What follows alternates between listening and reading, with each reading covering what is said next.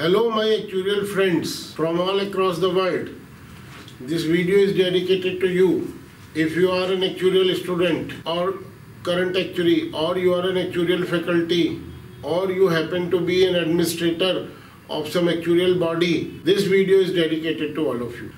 And this is the first video in the series called Examiner Reports Concerns ERC videos. As you all know, IFoA is a very large actuarial body and students of many geographies, many nationalities benefit by taking IFoA exams. Now, the examiner reports published by IFoA on its websites have many issues that cause concern. Anybody who is interested in the educational quality standards of actuarial science is left worried by things that have appeared in the exam. Now, some of these concerns may be regarded as serious, but some are not that serious. In the first and the second video, I have chosen to bring to your notice some very light concerns. From third video onwards, I will discuss very serious type of concerns.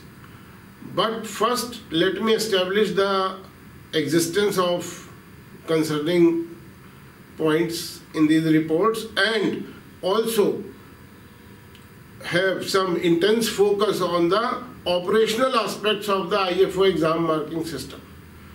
Later on, we come to more serious issues. So, video 1C will also have its counterpart, video 1E, in which I will explain in detail how I got the different answer from IFoA and how I convinced myself that that different answer is in fact the correct answer. And reasonableness checks were applied to both the IFoA answer and my answers, right? So that part will be discussed in elaboration or exposition video called E videos. C videos are just for raising concerns.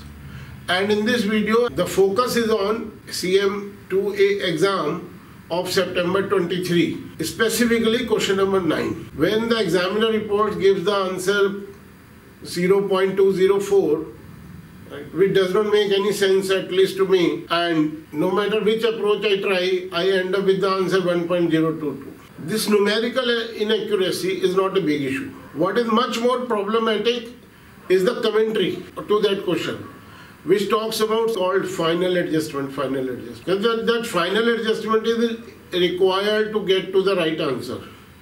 But again, what we find is no elaboration, no explanation. If you read any examiner's report, it starts with this objective that these reports are meant for the benefit of future actuarial learners as a good learning aid.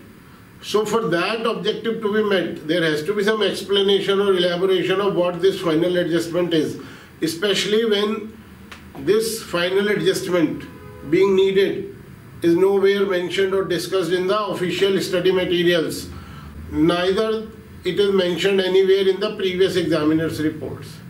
So if it is a novel idea or a novel approach, how will the student divine it without being told? I never needed any final adjustment. So what that final adjustment really means, that is the second concern I will raise.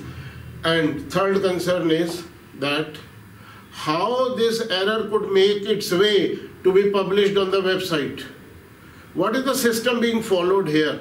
I wonder. Is there no verification required in the process? Or is there no exchange between checkers and examiners about the validity of the answers? So this obviously raises another question, that what about those students who have been failed unfairly for producing the right answer?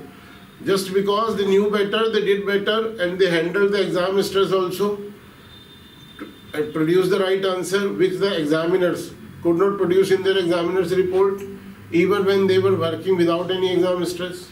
Now these questions become more important when we look at the magnitude of the exercise.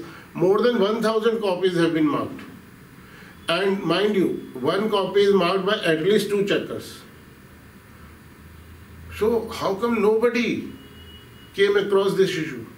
Or if they came across this issue, why they did not raise it and still allowed and the error to be published on the website. So operational failure, unfairly failing students, confounding future students, not allowing it as a ground for exam appeal, sir, that your answer is wrong. Now it is quite possible that you may wonder that why take all this pain of making this video, putting them in social media, right? Why don't write to the IFoA and get these things sorted out? But I was told that they checked their membership records. They found out that I have never been their member. So they said that they would not engage with me on any discussion regarding their study material or their exams. So in that way, I am constrained to adopt this route and putting this on social media. The aim is to stand for the helpless students who may lack the courage of conviction or the confidence to doubt the officially published answer, and to bring justice to all those who have been the victims of these wrong answers and operationally deficient exam marking process. My objective is not to target any person, no targeting of any individual whosoever.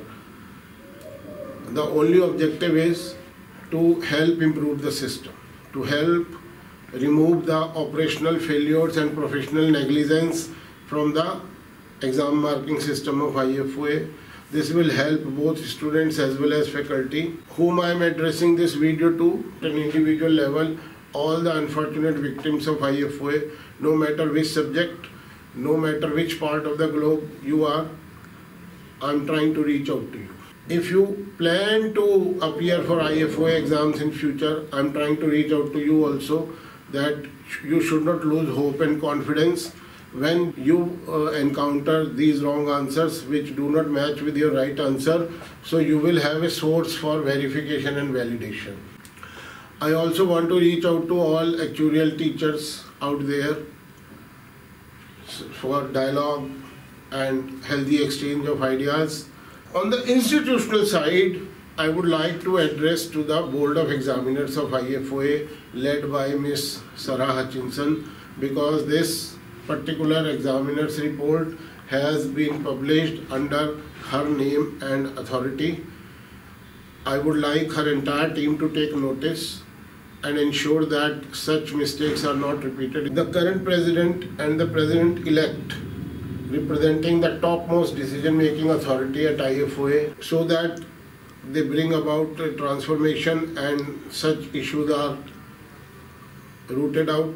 Thirdly, I would like this video of mine to reach International Actuarial Association. They have a mandate to ensure quality standards in actuarial domain all across the world, and they happen to be the best placed neutral experts to deliver a final verdict on the points that I am raising. And finally, they also have a mandate to exercise an oversight on the functioning of IFoA's education and examination. On the final parting note, I will say that I am adding screenshots of the complete transcript of this video so that you can read out my objectives in detail, my target audience in detail, and my reasons in detail. Please do feel free to write to me or to call me. From my side, I will try to provide you as detailed an explanation as possible so that you are not confused and you don't lose confidence.